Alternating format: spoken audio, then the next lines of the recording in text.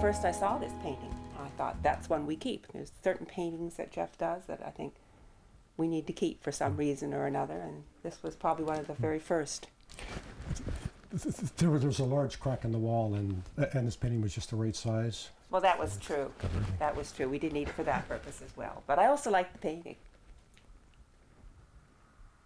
I see all humanity and a lot of the misfits of humanity there, or what we call misfits, but not really, and how they're always able to survive somehow, if they want to.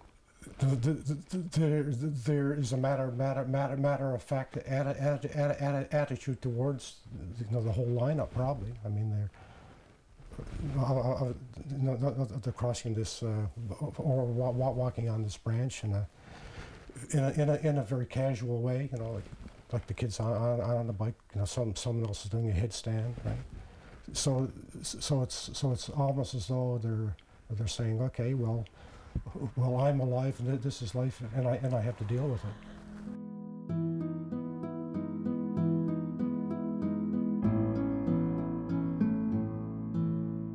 Are they going to make it?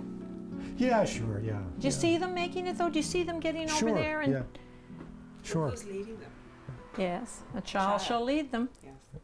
That's Geoff's religious upbringing, you know, and a little child shall lead them. He was brought up to believe that, right, Geoff? Your father.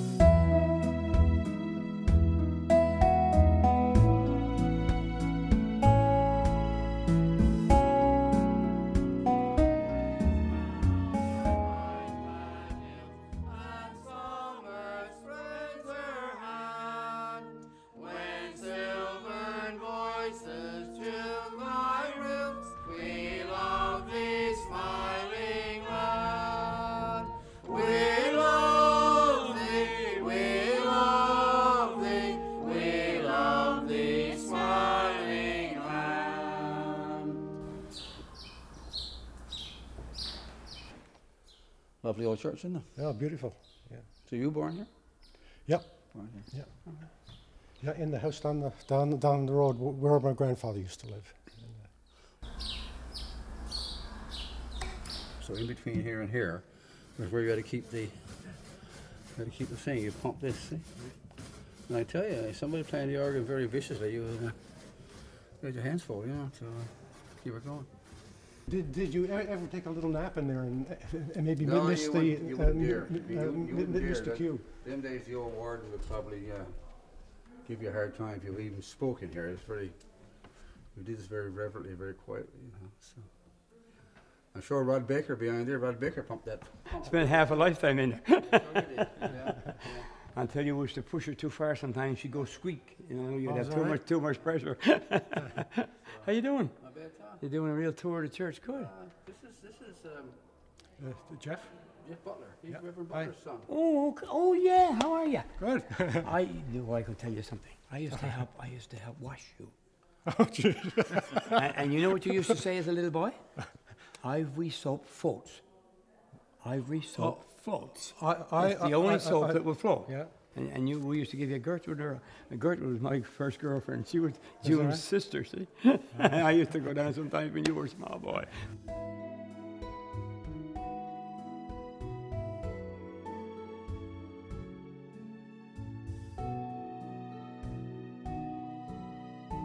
What years were your father here in Fogo? He came, I think, 1937 or 38, and left in 1946, I think. He used to carry a cane, I remember, and how we used to flick that up. All right. Yes, in those days. He'd, perhaps mainly in the wintertime when it was icy and slippery and so on. Okay. He'd carry this cane. And yeah. But his interest in young people was something that I've always remembered and appreciated. Like at the age of 11 or 12, you know, he was in touch with several of us young people to get us to sit in the choir. As loved our Father, so we love, where once they stood we stand, where prayer we raise to heaven above, God guard thee.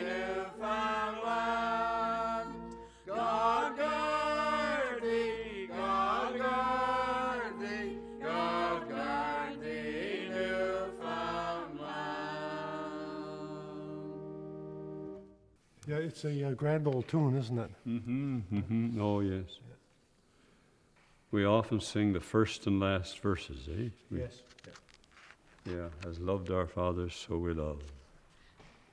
And Geoff, this is what you do for full time? Yeah. This is your, you're an artist? Yeah, I paint and write. Yeah, Yes. Yeah. This was called Following the Quacks, so. Okay. Anyway. And I just have all of the people here because, you know, sometimes when we think of war, we think of just the soldiers fighting. Sure. But of course, it was much broader than that. It involves a lot more. Yes. Yeah. So. And they're not the only ones who suffer either. Oh, no, I guess no. it's whole communities, families. Yeah.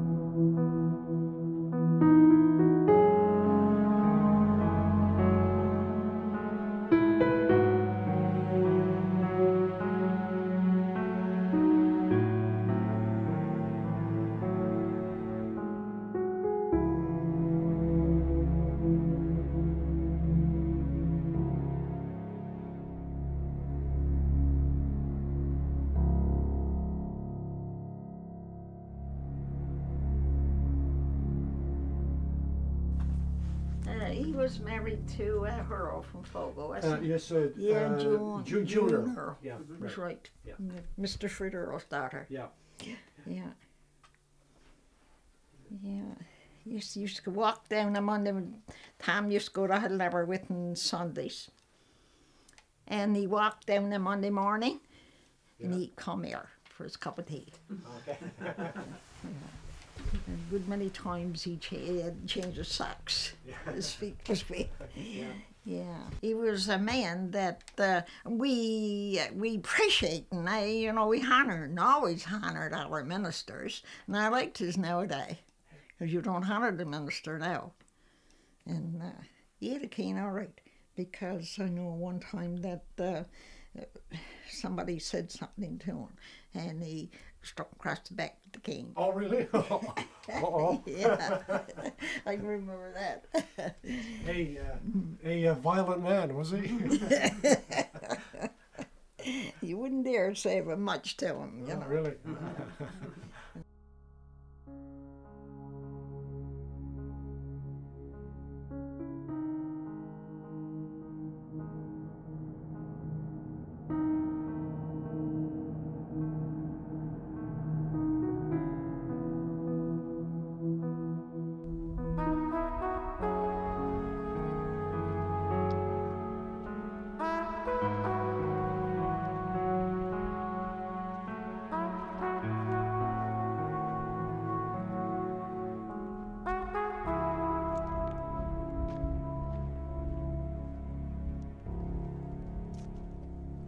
The more that I'm thinking about things, I think that my speech problem has influenced my whole life.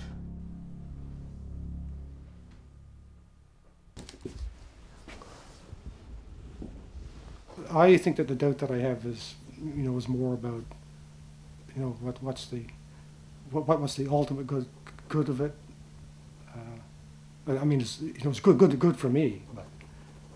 But apart from that, what good does it do?